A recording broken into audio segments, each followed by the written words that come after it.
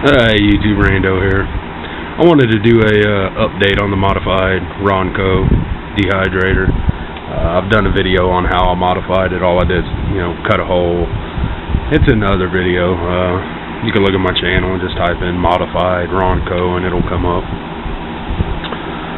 But I was really happy with it. The first thing I did on it was tomatoes.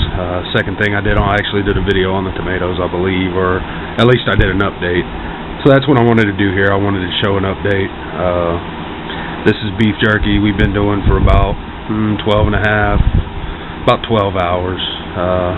And it was about a half-inch thick, really thick beef jerky. You can see what we came out with. Nice and slim.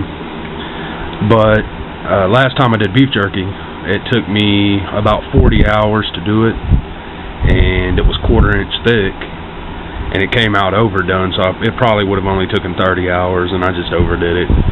But even at 30 hours, with the modifications we've made, I'm getting dry times of about anywhere from 25% to about 40% of what it usually takes. So, 60 to 70% less time to dehydrate whatever you're dehydrating. And in this case, it's beef jerky.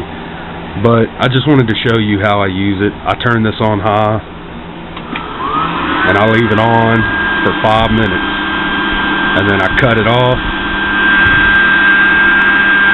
and I put the cap back on it and close up these big vents right here. So these are the only ones that's open. And I do that real quick just to trap the heat in there.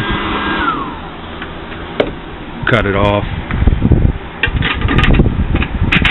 And it traps the heat in there. And I do that probably 3 or 4 times an hour.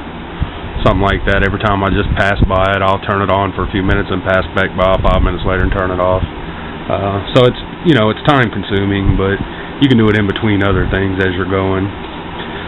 So I'm really happy with the modifications we made. I don't suggest anybody do it. If you do, just watch it real close. Don't let it go long. Blow dryers will overheat. It'll start melting plastic, stuff like that. So just watch out when you're doing it. Watch out when you're using it.